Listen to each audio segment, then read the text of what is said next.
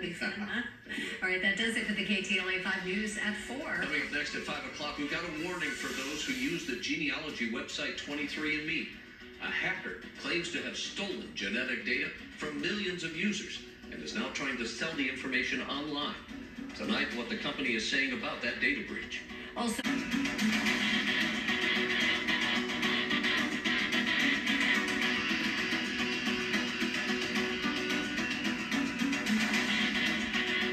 show her you remember. The Jewelry Exchange has stackable bands, $189, half-carat anniversary bands, $399, 1 carat, $699, 2 carat 3-stone rings, $14.90. Thousands of gifts guaranteed to appraise for double. The Jewelry Exchange, Tustin.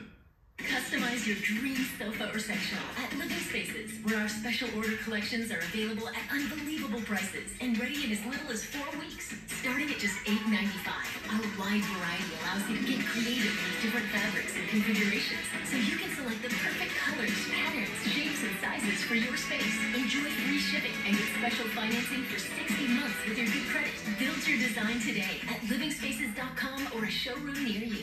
Living Spaces.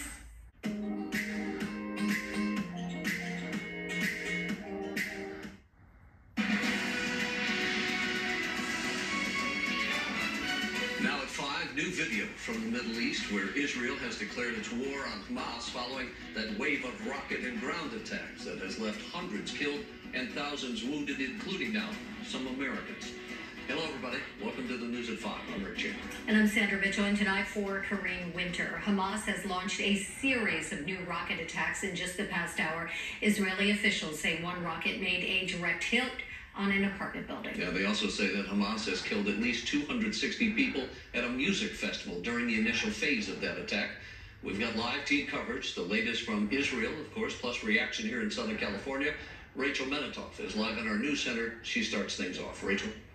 Rick, Sandy, right now it is 3 a.m. Monday in Tel Aviv, and Hamas has launched a new rocket attack against targets in Israel.